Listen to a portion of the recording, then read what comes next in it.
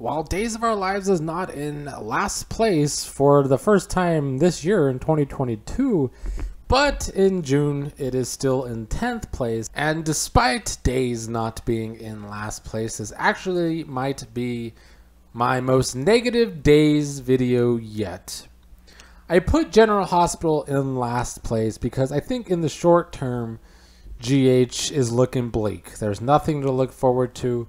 Every single story on General Hospital sucks. There's no energy. There's very little movement.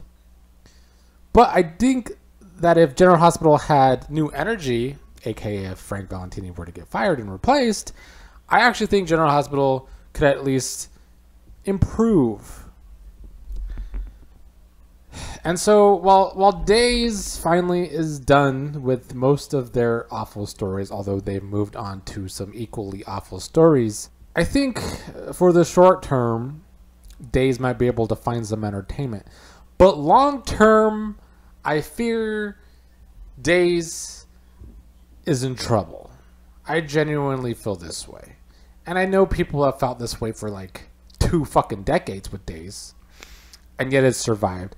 I think they have a good enough relationship with NBC to stick around, especially if the Beyond Salem continues to be a decent hit for Peacock. Then I think Days is good for the foreseeable future. But if not, if some of those relationships go away, or if Beyond Salem starts to fall at Peacock, then Days could be in trouble. Days has had many patterns of some of the things that have killed other soap operas over the years. And the main thing for Days is that the main family, the Hortons, are kind of decimated at this point. The fact that Ron killed both Bill and Laura was already bad. But now to kill off Abby, a legacy character, is an odd choice and possibly one of the final nails in Days' coffin. I really feel that way because other past soap operas have done similar things, killing off key characters at the wrong time proved to be eventually fatal. And then there's the other edge of the coin that even if, you know, it's Days of Our Lives and Abby could come back alive at any point, yes, that's possible. But at this point, Days has used that so many times that it's even made this Abigail death feel like who gives a shit. So it's two different sides of the same coin. On one side, they've killed off Abby, allegedly for good. If you listen to Ron, that's if Ron's around for good. But they've killed off Abby, who is a legacy character, who is a blood Horton, which I think was a really bad decision. But then at the same time, them killing her off, you know, this show has a reputation for bringing everybody back to life, that it's hard to really muster any care for the story in the first place because of that reason. And that's why I just think Days is in this really tough spot where I just don't even know if they are able to keep their stakes high. You know, shows need high stakes to be engaging, to be entertaining. Days completely lacks stakes these days. And that's a problem with Ron's writing and everywhere he's gone. I feel like eventually the stakes on his show feel so low because nothing seems to matter. It's very similar to The Bold and the Beautiful, honestly. So overall, I just feel like killing off Abby was a mistake either way because it's not going to get any ratings for killing off such a big character. And yet they just killed off a legacy character just to kill off a legacy character. But yet they will let Tripp leave. So Abby can't leave the show, but Tripp could leave the show, who's a retcon child, but an actual legacy character, blood character, who we saw born on screen on Days of Our Lives, just kill her off. These are the mistakes that soap operas make and have made for so long that got a lot of them eventually canceled because of dumb decisions like this. And the build of the story was terrible. There was no real build to this whodunit. If they wanted to tell a compelling whodunit, they failed at that regard too. So they killed off Abby without even a good build-up. And they have characters like Lucas as a suspect. Like, are they going to further destroy the character of Lucas, who, by the way, is also a Blood Horton?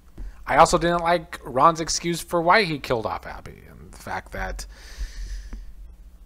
Marcy wanted to leave the show but possibly come back recurring at times. Yet he's let so many other characters come back recurring, most notably Sammy, even though Sammy coming and going has hurt the characters of Lucas and EJ from going anywhere super compelling. So there's really no rhyme or reason to any of this. I mean, Ron's excuse, and I'm calling it an excuse and not an explanation, because in the same storyline, not even Missy Reeves is playing Jennifer. So they brought a recasted Jennifer to play out these scenes of Abby dying while giving the excuse that they had to kill off Abby because Marcy Miller wanted to leave. But they bring all these other... It just doesn't make any sense. It's just a bad excuse from a very bad writer. Ron Carlivati only has two modes. One mode is he retells all of his stories, and some of them might be entertaining at least.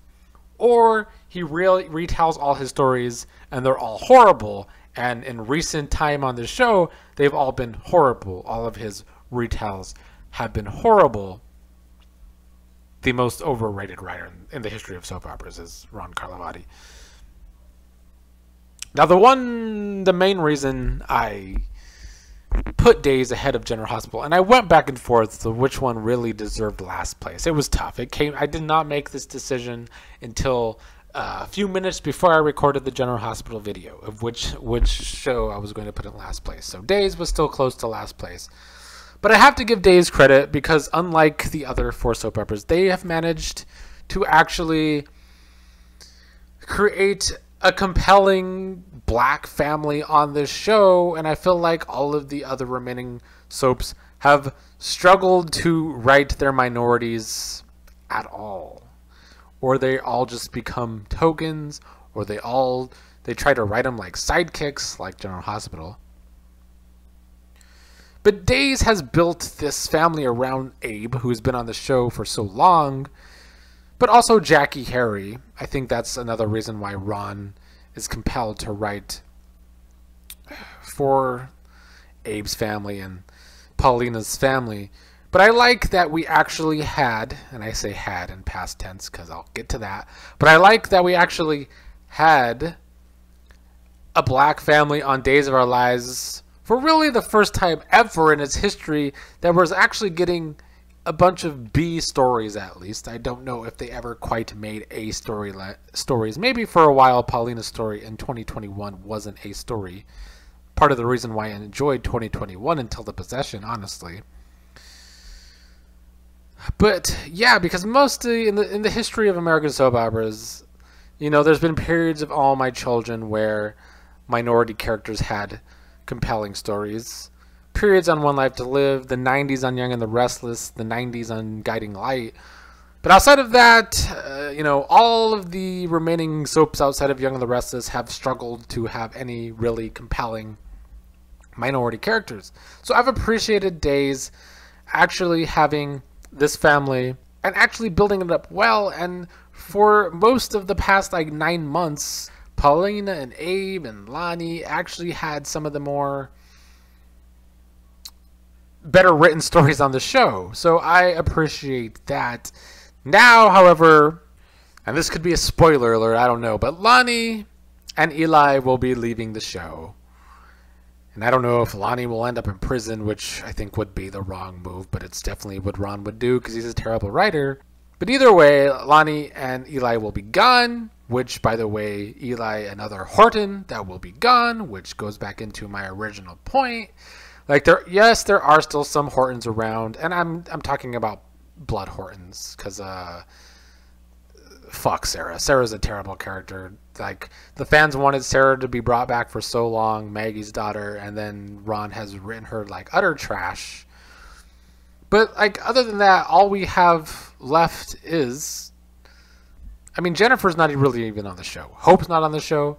So it's really, like, Allie and Will who comes and goes.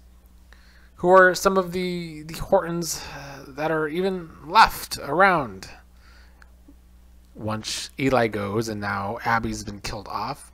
So the Hortons have really been decimated, and I'm forgetting a Horton, but there's not a lot to go through.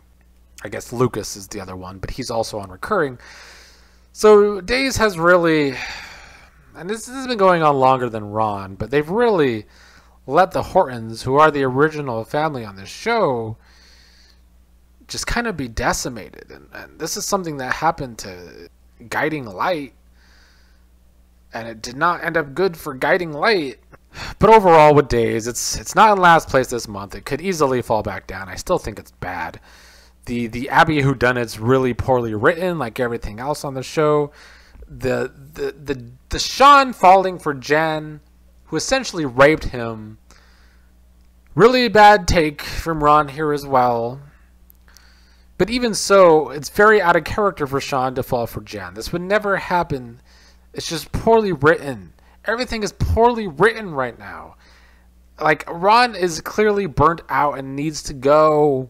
I don't know why some of the current soap operas refuse to let go of some of these writers and producers that are clearly burnt out, and they need to move on from them. And the bad thing for Days is that even if they were to fire Ron anytime soon, they tape so far ahead that we would still be seeing Ron's writing for like 8 months, practically another year. So we're stuck with Ron's bad writing, which I think is a really bad thing. It is what it is. Everything on the show is written poorly or played for a joke.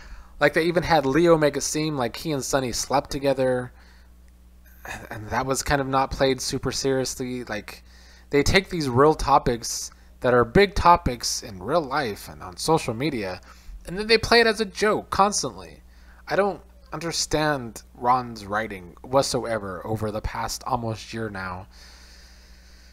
It has been really bad, and I think he still needs to go, and I think Days still sucks, and I think the future for the show, if Beyond Salem ever falters for Peacock, I think Days of Our Lives is actually in serious trouble, because the ratings aren't good. But Days has always been the soap opera that keeps on pushing through, despite all the bad negativities that it constantly does to itself.